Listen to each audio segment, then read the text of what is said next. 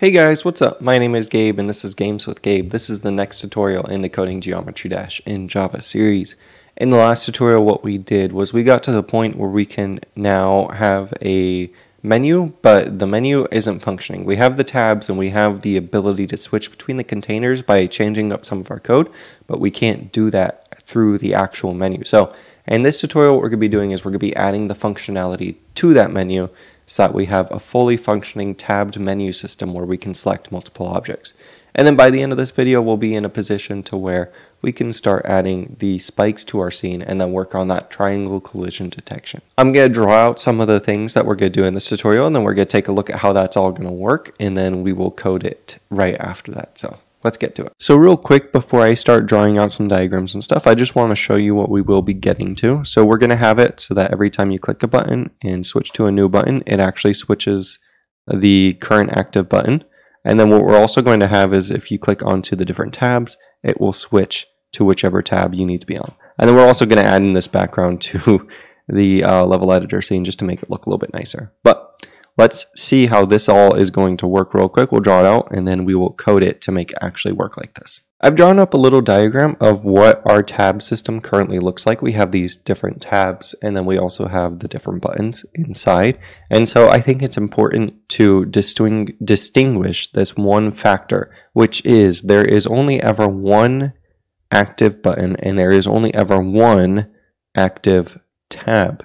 And so using this fact, we can use something called an immediat mode GUI, which is, we're using some of the principles because it's the simplest form of creating a graphical user interface that just makes sense to me. And I hope it makes sense to you guys. The basic concept is, okay, so you have this GUI and then you have a hot button, and the hot button is whatever button's currently active, and then you have a hot tab. And so say the user clicks onto this button, then all of a sudden we have this button become the hot button, and what we do is we say, okay, this button is now just active, but it's not hot. And so if we see a button that's active and not hot, then we take away its status as active, we remove it, and then we add in just a regular, we change it to inactive. And then we can do the same thing for all the tabs. And so basically we just keep track of whatever these hot buttons and hot tabs are because we know there's only ever going to be one at any given frame. And so this basically just means that it's really easy to check and see. And so what we'll have is we'll have the main container, which is this guy who has control over every single button and tab. And he'll be looping over every single one at each state. And if he sees, and he'll also have this hot button and hot tab variables, which will be containing a game object. And then basically if he just sees that one of these is selected, but it's not the hot button, then it's just going to say this is selected equals false.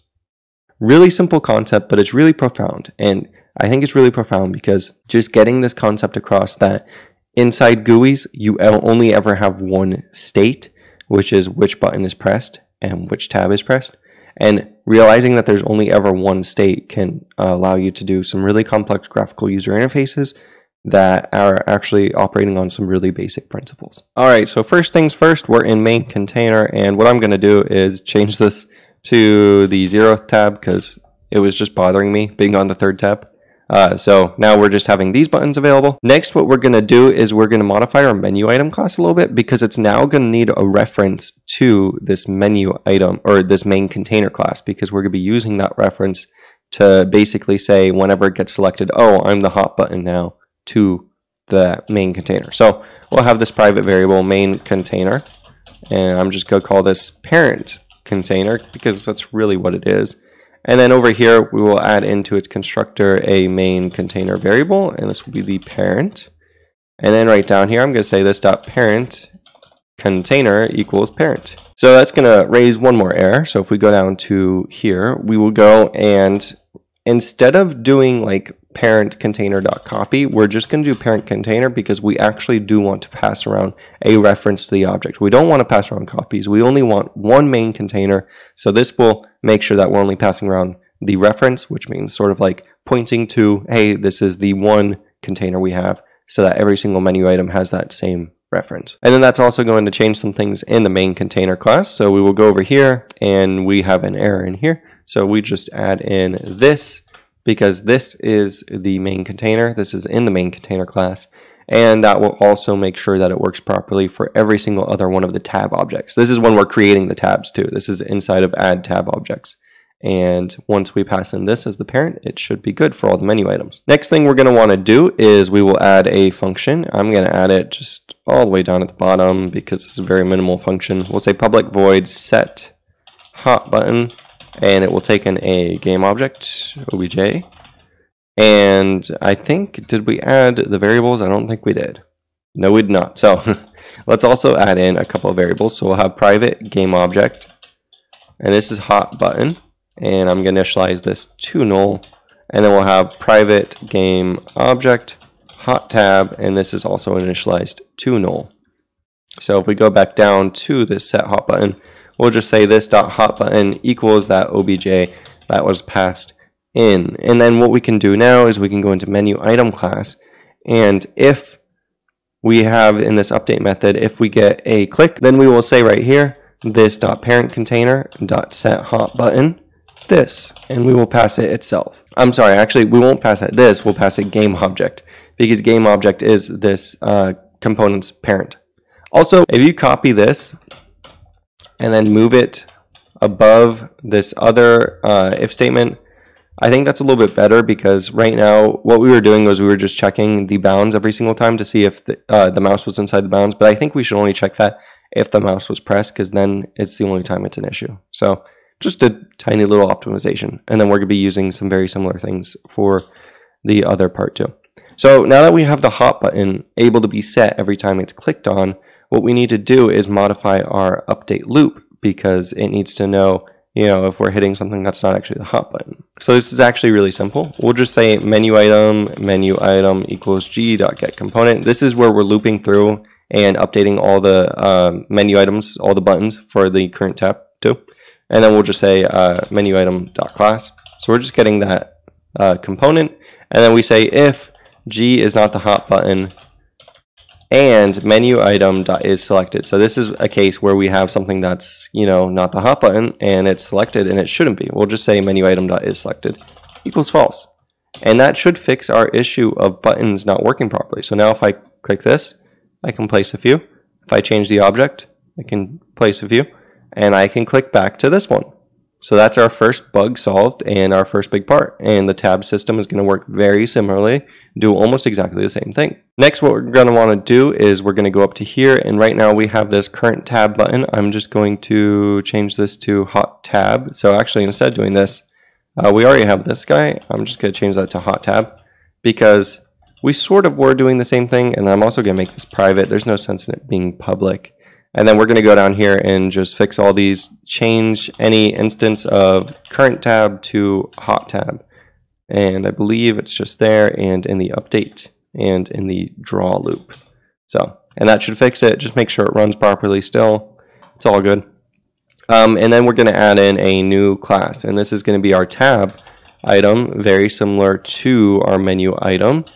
So similar, in fact, that we can actually go into menu item, and I'm going to copy all of this, and then we just have to change just a couple things. So instead of having 3 sprites here, we'll just have 1 sprite. And instead of taking in 3 sprites here, we're just going to take in, or 2 sprites, we'll just take in sprite, and change this to tab item. And then down here, we will change these to this dot sprite equals sprite. This is very, very similar. We just have a couple different things. We draw it a little bit differently and just have to worry about it a little bit less. Next, what we do is we want to add, first of all, we want to make sure this is extending component too. So let's go up here. So make sure that's extending component. I'm going to say Alt-Enter, Alt-Enter, and then import that from Jade, and then implement those methods. Okay. And we don't really have to worry about either of those because we're not going to be copying this or serializing this. Yeah, we should be good.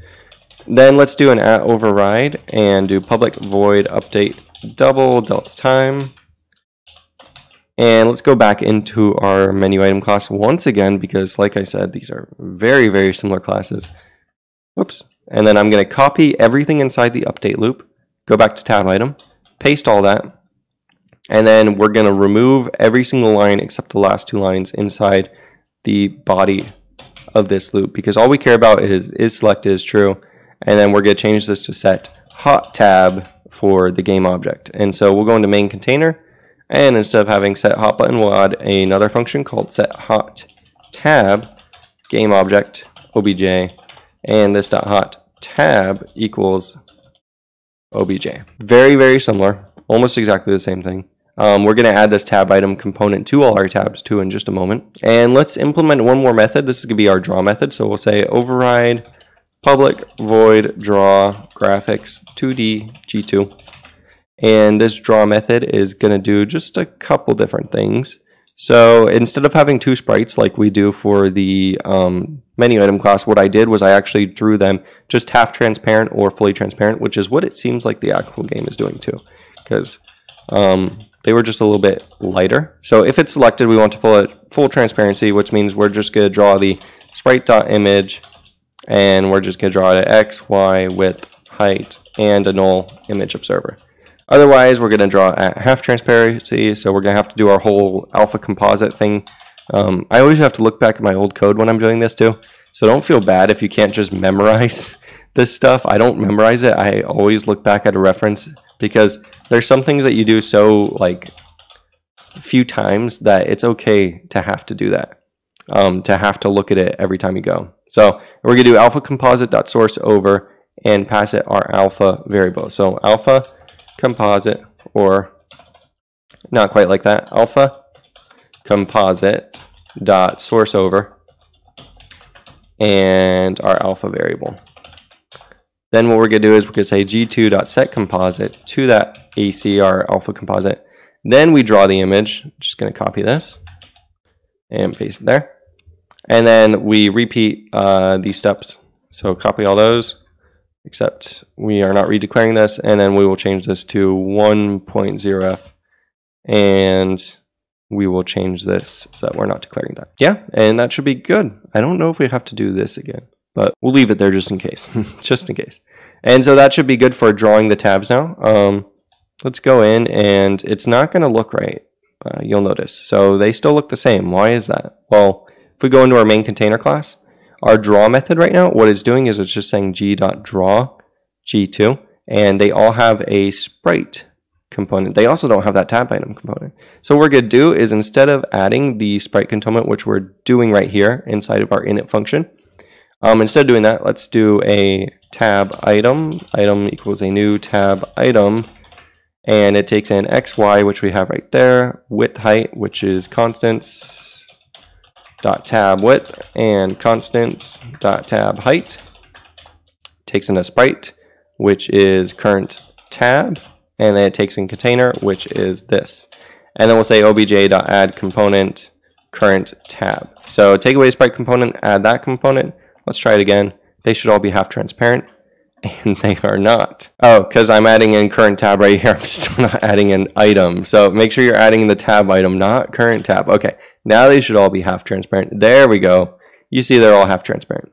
Let's also do ourselves a favor, and we'll say this dot hot tab. Since we're on tab 0, it's going to be this dot tabs dot, this dot tabs dot get 0, which we do. Oh, we're going to say, I'm sorry, this dot hot tab dot get component tab item dot class dot is selected equals true. So we're going to set it to is selected since we're also on it. That way our first tab is dark and the rest of the tabs are not. Okay, and if we click onto one of these, it works. It's changing right now, but it's not setting the other ones back, and that's because we need to go into our main container update loop and do something exactly like this, except for our tabs. So we'll say for game object g and this dot tabs, and then we'll just say tab item equals g dot get component tab item dot class. Then we'll say if g does not equal hot tab and tab item dot is selected. So if it's selected and it's not the hot tab, then we just want to set it to its selection to false. So we'll say is selected equals false, and then we go back in, and it grays back out so that we can click back onto it. And all the buttons work just like they should because we didn't really change anything, which is great about the functionality we chose for this. We do get this little error. That's really easy to fix too though. Let's just go into our snap to grid class, which is up here. So snap to grid. And then we have it saying if it's less than the button offset. Let's change that to tab offset in the Y direction. Run this one more time and we shouldn't have that problem anymore. So click here, click here, click here, click here. It doesn't work. So only when you're above it, which is good too because then it doesn't let us place anything below the ground. So that's all that good. We have a fully functioning tabbed menu system. You can click any of them.